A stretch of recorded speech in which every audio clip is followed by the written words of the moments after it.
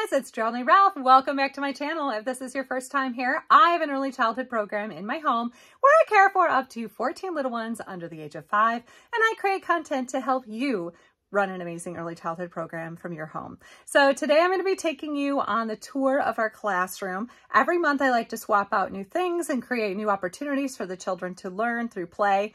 And this month we're obviously doing our Christmas setup.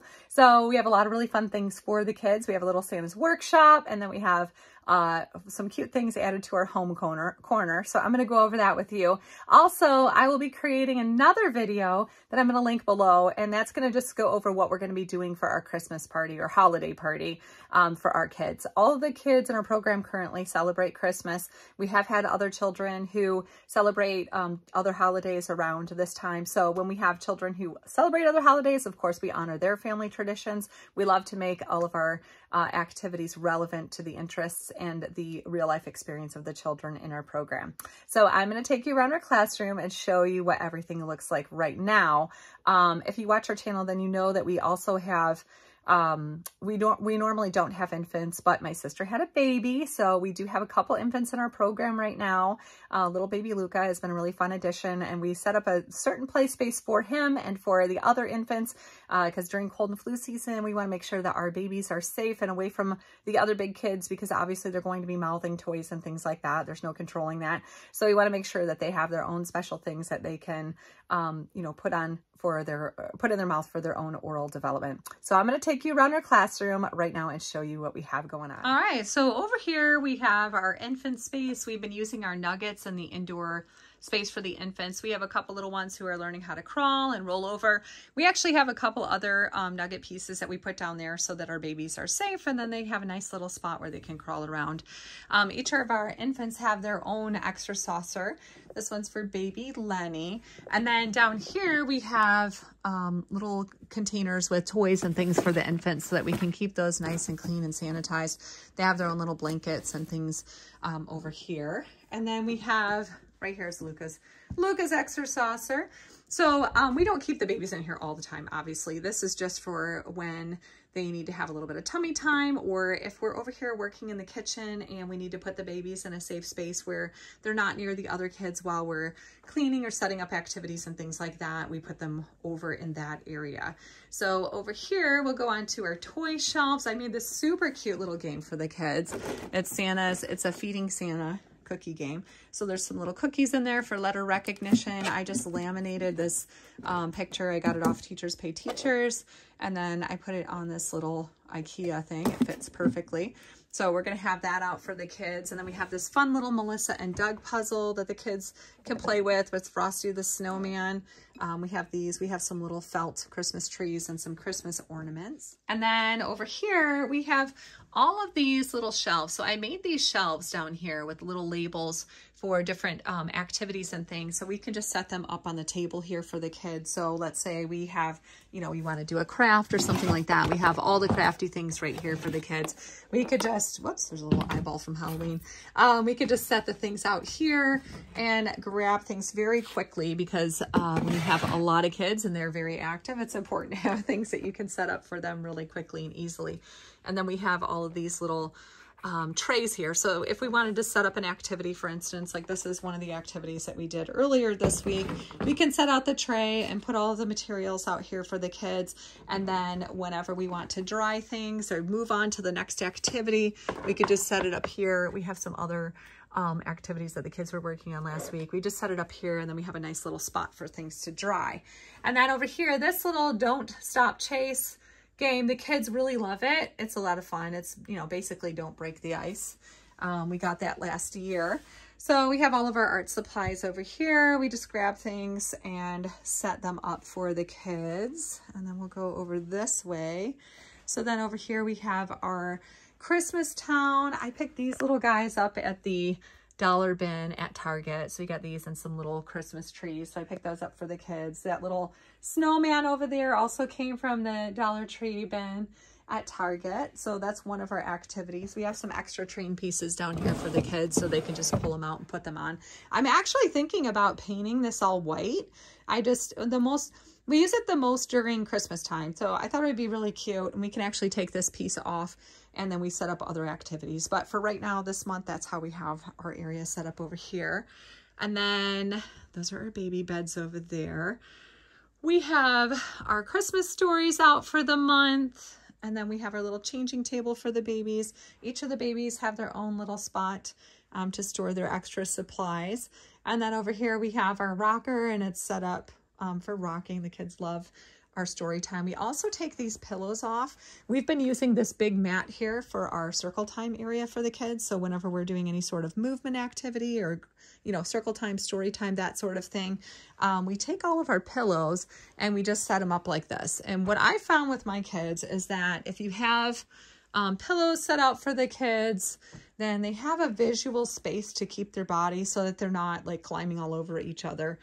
We have these little guys over here. So we have 14 kids in our classroom. So we'll usually set up a group activity or group time for the kids. And we'll usually do like 6 kids over here or 7 kids over here. And then over here, we also have the toys that we have out for Christmas. We have a few Christmas stories, this little Christmas tree, so the kids can decorate the tree if they want to. This Candyland game is a classic. It is one of our favorites. I found it like at a thrift store, and it like kicks out these little candy pieces, and then you have the little shapes there. So it's a little shape sorting game. The kids love this game. We use it every year. And then we have like a little Christmas cookie baking area for the kids, and then just some other random toys, books, and things like that down there. Color Monsters have been really popular. One of our families donated the Color Monsters. We also have the book. Every day at nap time, the kids like to pick out, the ones that don't bring something from home like to pick out a little Color Monster for nap time. And then we have this Santa Search. I love this one because it's multicultural. So it has my multicultural Santas and elves. And then over here, we have a couple more Christmas stories. We have the little jingle bells here. And I put them out with a magnet so we could make like little jingle bell, like an instrument. So we use these for our group time activities for counting and for, you know, jingle bell songs and things like that for the kids. So that is this area over here. We also like to keep this area open. The reason why we do that is obviously we have our little gross motor toys that are out here for the kids. And then we have games like the floor is lava or other games that we set up here so that we have a large movement space indoors. We find that if we do not have a large movement space indoors, it's all going to go sideways and you get too amped up. I'm also going to do another video of our outdoor play space because we've done some really fun additions out there. Look how cute this is, guys. I think I got this at Target last year too. And it just, you can match the little snowflake up. So it's a little advent calendar. So this is one of the ways that we work on numbers with our kids too. They love to have this, like during group time, we'll take it out and go over numbers with the children. So here, I'll actually do a little backup of this space here for you. And then over here, look at how cute are those. The kids love these.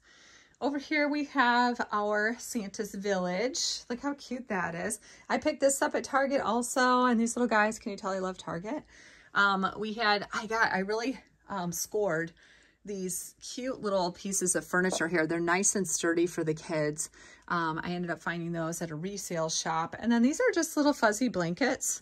Sometimes I photograph children and they're little pieces that I had for my photography stuff. So I just added that and I thought it made a really cute snowy scene for the kids.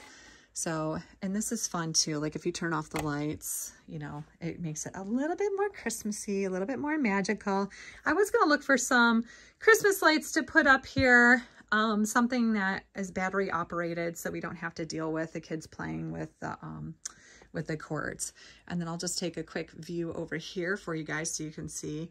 Sometimes we find that when we set up the classroom and we turn off all the lights, it just really like totally changes the energy with the kids, and it really helps them if they're having like, you know, a day where maybe we can't get outside and play as much as we normally like to, or for whatever reason they're feeling a little bit emotional, turning the lights down and having all these little twinkle lights and everything makes it really, really fun for them. Or we'll do like a little dance party, or sometimes we have some little candles that we'll get out for the kids, and you know, we'll just make it fun for them. You know, we want them to come and have a fun, happy, safe day at school. That's what I tell them all the time.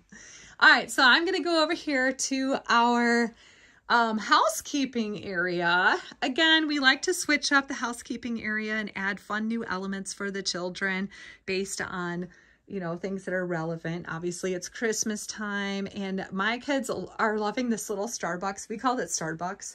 We don't actually have anything Starbucks-esque here, which I have a sister who's a barista, so I'm totally gonna have to cash in on that.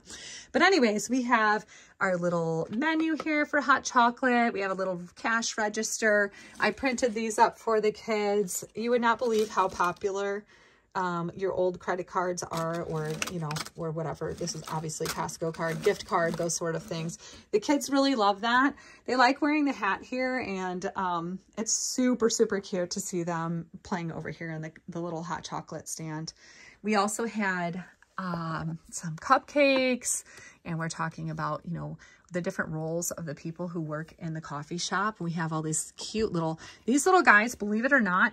Michael's has a lot of like little buntings, and I had this one, so I decided to sacrifice it and turn it into some pieces, some little felt pieces for our coffee station. I thought these were super cute. And I'm 100% sure that I got them on clearance, because I buy everything on clearance, but there should have been 2 little pies. But how cute are these? I mean, they're like the perfect size to go into our little coffee shop. So something fun and cute for the kids. And then we have we just printed these off. So these are a good way to introduce language and print, and helping children understand that print has a meaning, and creating signs. We have these little cupcakes here, or no, I'm sorry, brownies. So these are just laminated sheets that I made for the kids. And then we were pretending that these were donuts for the kids. So they had some donuts over there. And then we just have, you know, some regular baking things. We're going to be doing some gingerbread Play-Doh and other fun stuff. If you guys get a chance to go on Amazon and pick up these little flameless candles, let me tell you, these are so much fun for our classroom. Now, we don't let the kids just have run of the classroom with the flameless candles, but they are really cute for adding like just that little bit of ambiance to our space. And as I mentioned, when we have all the lights turned off, it's a good way to kind of take the classroom vibe down a little bit if your kids are all keyed up. And then over here, we have our Christmas tree. Now, I don't leave these fake gifts out because obviously the children would destroy them. But we are going to be doing our Christmas photos for families. So I was thinking that we'll pull this out here and then set up a little Christmas photo for the kids, little photo opportunity for the kids. So if you watch to the end of my video, I will add one of the photos of my kids just so you can kind of see what we're going to be doing for our Christmas. Okay, so we'll just do a quick run around in our classroom so you can see everything. And if you have any questions about how we organize our space and, you know, the way that we set things up, I would be very happy to answer those questions for you. And here we go.